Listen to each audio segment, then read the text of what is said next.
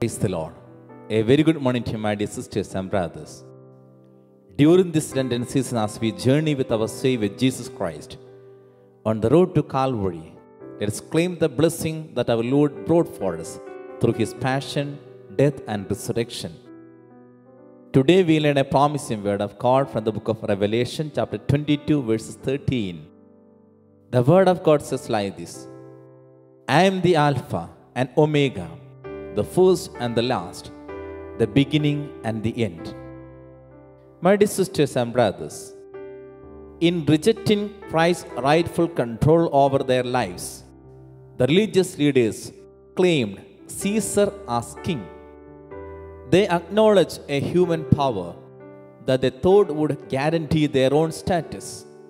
Instead, that power destroyed Jerusalem and the temple and killed 500,000 Jews.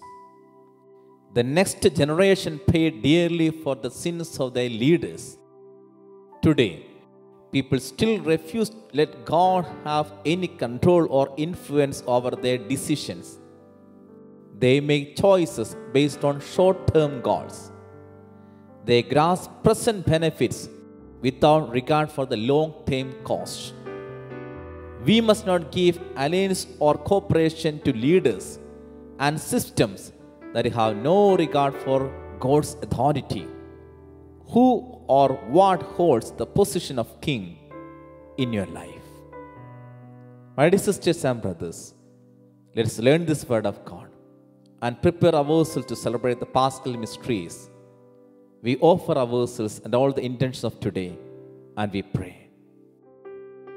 Thank you, Jesus, for a new day. This is the day that you have made, and we will rejoice and be glad in it. Great is your faithfulness and your steadfast love, O Lord. I give this day to you and ask that you use me however you see fit.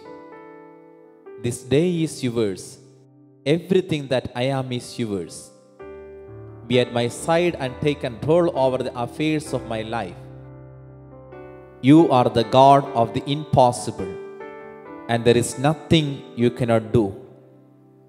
Fight all my battles and make me victorious in all that I do. Use me as an instrument of your love and grace. Guide my thoughts, words, and actions, and help me to be a source of kindness and encouragement to others. May your Holy Spirit be my constant companion, leading me in the path of righteousness. All praise and glory to you, Father. In Jesus' name we pray. Amen.